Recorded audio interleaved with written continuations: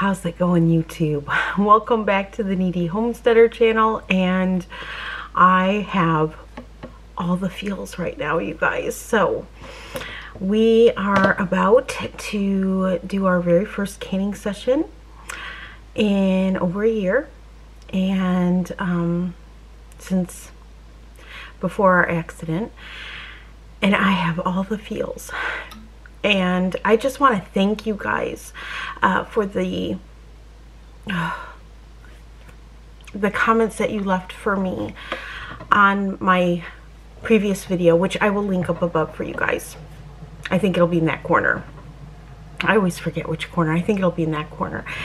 I can only read them in, I guess, in groups, because they're very emotional for me. So if you got a heart from me, that means I read it. And I probably boo-hooed with every comment. It was so, I feel the love, you guys, and thank you. So, with that said, I'm super excited. I'm super nervous. I have a bunch of emotions running through me as we, past another milestone. You know, we do another first. We do another first, and we're just going to keep moving forward. So, Matt, if you can hear me, be with me during this canning session. Lord, be with me. Make it successful, and I hope and I pray that this inspires you guys to can your own beef bone broth or stock. And so we're going to do it in pints. That's what I'm going to can mine in, because I like to do pints and quarts when it comes to stock, but for beef bone broth, I'm probably going to use more pints than I will quarts. With my onion stock, I tend to use a lot of quarts. So so we're gonna can it in pints. I'm getting everything out now. Thank you to those of you who reminded me to prep my canner, because it's been over a year, and so I needed to wash it and put the Vaseline on it and all those things so it doesn't seize up on me. And so I'm just kind of fidgeting through my basket right now and touching all the canning things. So get out a funnel, you're gonna get out a scoop, you're gonna, or a ladle of some sort, a jar lifter, or a lid lifter, jar lifter. I am going to be using some cheesecloth. I get my cheesecloth now on Amazon, and I really, really love it. I will link it down below for you guys. It's a little bit of finer mesh than what I was getting at Grove Collaborative. So I'm really liking this cheesecloth, and I'm going to spin you around. I'm going to put you on the tripod, and let's get to canning. All right, and before we even get to our jars, which I did wash in the dishwasher, by the way, we are going to take a look at this beautiful bone broth, right? So I'm probably going to just skim. I think I'm going to take another spoon, a metal spoon. I'm going to skim that kind of the scum off the top, for lack of better words. And then I am going to be using a fat separator, okay, which looks just like this. I also got this off of Amazon. I've never used this kind before. I usually use the, I think it's a 2-cupper. It was smaller with the spout, which, to be honest with you guys, I kind of struggled with. So I'm looking forward to using this. This is a 4-cupper, and the strainer is at the bottom. So you use this little push down button here, and it will strain from the bottom. So this is a fat separator, and what this will do, the fat will rise to the top, the broth will go to the bottom, and then we will just put this over our cheesecloth in our jars, and we'll can it up that way. So all right, let me get this kind of skimmed off, and then I will show you what the bone broth looks like. All right, so there we have it. And I'm just gonna kind of ladle off of the top here. I'm gonna get you set up, and then And we'll show you how I'm going to do it. It's not the, you know, there's no right or wrong way, whichever way you figure out that's easier for you. But this is the way that I'm going to do it. And hopefully it'll be easy for you guys. Okay, so what I'm going to do is slowly, and hopefully you guys can see this, I'm going to just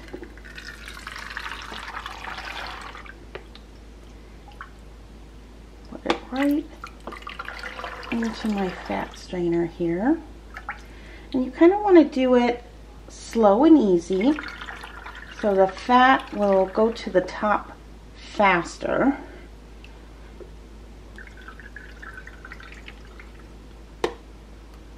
A little bit more. Okay. And then I'm going to set this down so I can show you guys what it looks like. Okay. So I'm going to try to zoom you in here and see if we can't show you the fat part right there. Okay, so you see right here, this layer right here is the fat. And then from here down is the broth. So we still want to strain this because you can see that there's pieces of meat in there, there's some peppercorns in there. So we're still going to go ahead and strain this, and I kind of wanted to show you the difference with the cheesecloth. So this is the cheesecloth from Grove that I used to use. Okay, I don't know if you can see the you can see the mesh in that. And then this is the new one that I found that I've been using from Amazon. So you can see that it's a much tighter mesh than the Grove one, and I am loving this. So we're gonna go ahead and set up our first jar and our funnel and our cheesecloth, and we're gonna go ahead and strain that. Okay, you guys, hopefully that's a good setup there for you. Now, make sure everything is clean before you get started, including your lids. I cannot tell you how many times I see people taking their lids right out of a box and putting them right on their jar. Wash them first. You don't know where they've been. You know, cockroaches, rats, everything likes cardboard. So make sure everything is as clean as possible. You're spending a lot of time and a lot of money on your canning. There's a lot of love that goes into these jars. So don't do any shortcuts, especially when you're new. Get into good habits right out of the gate, and you will be successful at canning, okay? I promise. All right, so hopefully you can see that. So I went ahead and put my funnel in, and then my cheesecloth, and I dampened my cheesecloth a bit with some hot water. And now we're gonna go ahead and we're gonna, here's this is our fat separator here. I'm just gonna open that up.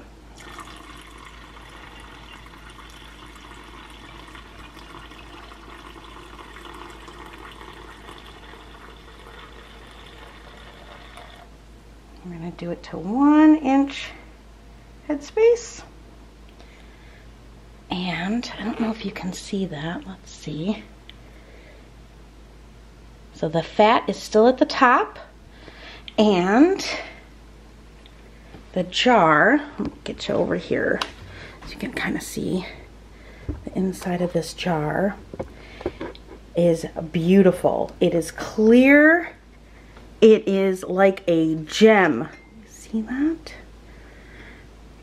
Absolutely beautiful. And that's exactly what your stock should look like. Now, I want to point out that I am going to be using canning instructions from Bernardin. Okay, and this can be found, if you have this version, this copy of Bernardin, it is going to be found on page 99. Okay, so here's all the stocks. They've got beef stock, chicken stock, and vegetable stock. Now we go, we got it in focus. So we're gonna be doing the beef stock. And of course I added a bay leaf and some onion. I did not add any carrot, but I did add celery. I didn't add any beef bouillon cubes or anything like that. And this is gonna process for 20 minutes for pints and 25 minutes for quarts. And I think I'm only gonna be doing pints, but we'll see if I have to run a second canner. But that is the processing time, okay? So let me get you set back off to the side and we'll get these jars cleaned up. Okay, so now what we're gonna do is I'm just using some white distilled vinegar, and I have it in a little dish over here to the side, and with a paper towel. You always want to keep this super clean. I've also seen people they're using sponges and they're using the same thing over and over again. Remember, you guys, you are cleaning off any grease and debris. So you want to make sure that you're constantly turning and keeping it clean. If you're using the same thing over and over and over again, you're just going to be smearing the grease and debris on all of your jars. So keep changing it, keep changing your napkins, and try to keep it as clean as possible. And then with that said, we're gonna go ahead, get a lid on here. We're gonna get a ring on here.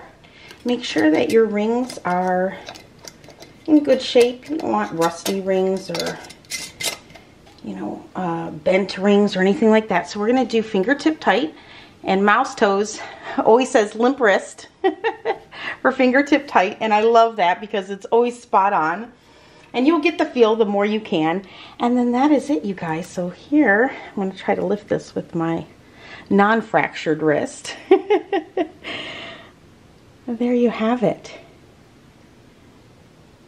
Oh, beautiful. Okay, in the canner it goes. I have an All-American canner that I'm using, so I've gone ahead and added the water already to it to 3-inch mark, and then we're just going to add those in.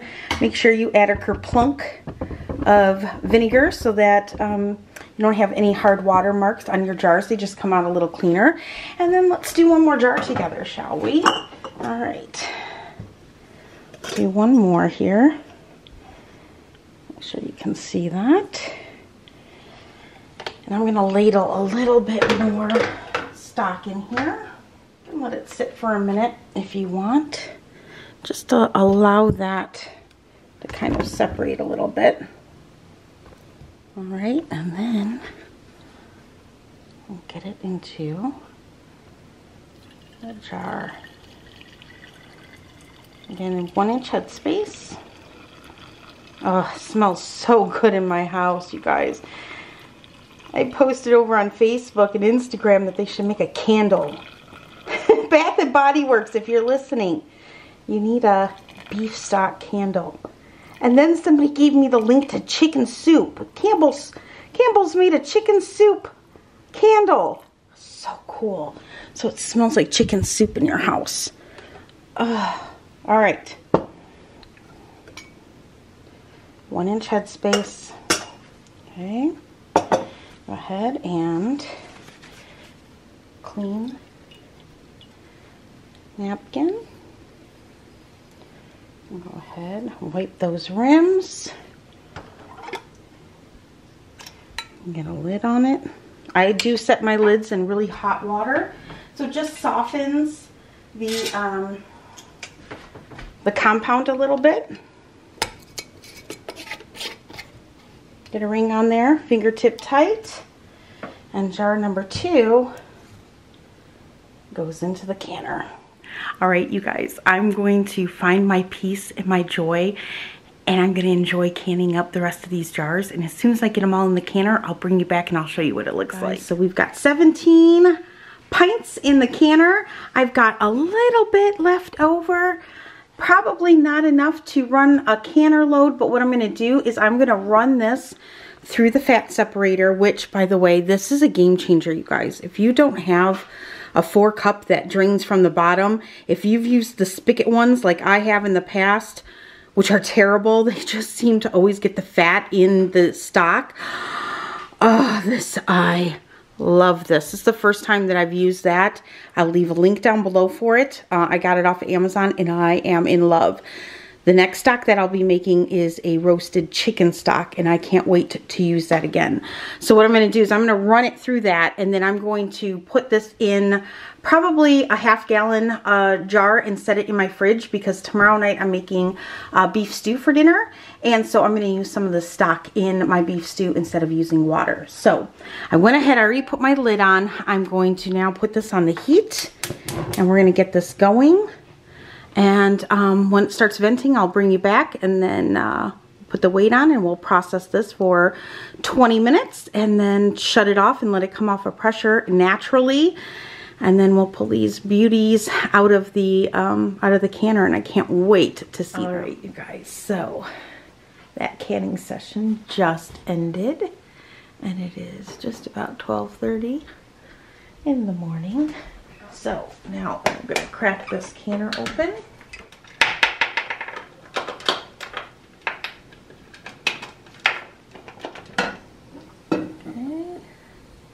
Always open it away from you so you don't get a facial.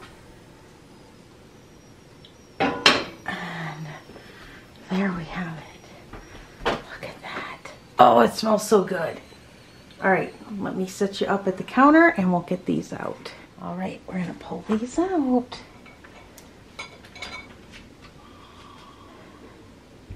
So pretty and smells so good.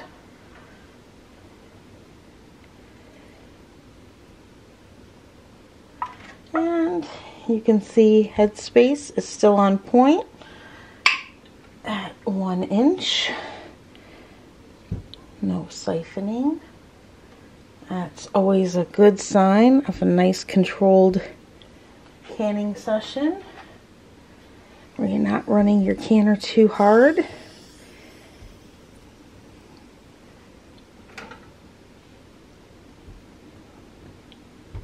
Okay, and then we'll get the second layer.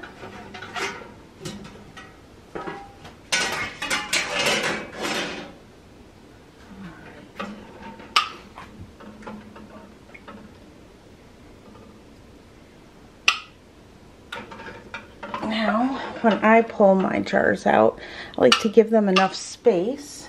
You can hear them starting to seal. Ooh, I am so sorry, you guys. You guys ran out of battery on me. All right, there we go. So, let's get back to this.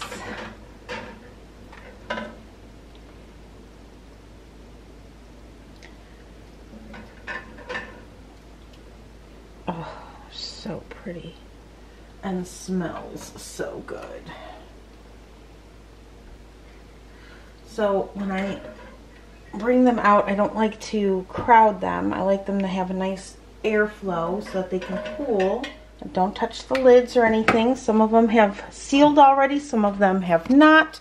I'm gonna take you off the tripod here and give you a nice view.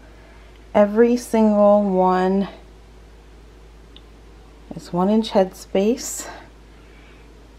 So we controlled our canner and the temperature. We didn't rush the process. We didn't hurry it along. Absolutely beautiful. Oh, very, very happy with this canning session and happy to get these up on my pantry shelf. I cooked my stock down for 36 roughly hours and got a beautiful, beautiful result. I'm really happy. I'm going to show you how nice and clean my water is. And there's about 1 inch of water, which is pretty typical and normal for a canning session. But okay, you guys, with that said, there it is. Now, tomorrow I will bring you back. I'll turn on the camera again and we will check these. We'll make sure everything's sealed. I'll show you how I do that. We'll wash them up. I'll show you how I do that and label them and get them on our pantry shelf. And then I think maybe the next canning session I think I'm gonna do, I've got 2 chickens, whole chickens from my neighbor downstairs in my freezer, and I really want to do a roasted chicken broth. So that is on my list. I don't know when I can squeeze that in, but that's next on my list to can. There's some other videos that I'd love to do for you guys, so not sure what I'm going to do next after tomorrow's video, but I will definitely be back. So thanks for hanging out with me, you guys, and thanks for canning with me for the first time in a year. it was definitely better doing it with you guys than doing it on my own. So, and thank you for all the wonderful, wonderful posts, comments that you're leaving me. Like I said, I can only read so many at a time because they're so emotional for me. But I appreciate each and every one as we listen to the pings. Oh, we listen to the pings. All right, you guys, have a great night. I'm going to try to edit this maybe tonight, if not tomorrow, and get this up as soon as I can for you guys. But I love each and every one of you, and I hope that this video blesses one of you out there that's, you know, has a home food preservation laying on your heart. So with that, I will see you soon. And before I head to bed, it is 1 o'clock in the morning, but I got 4 quarts of beautiful bone broth for my fridge. Some of that will be used tomorrow night in homemade beef stew that I'm going to make, and then some of that we can just warm and drink. Of course, before you do that, you're going to want to add some seasonings to it. If you want some salt, some added pepper, some onion, you can add garlic to it. However you want to doctor it up, but you can drink that, and it's really healthy for you, and it should be really good for my leg injury. So I hope you give this a try.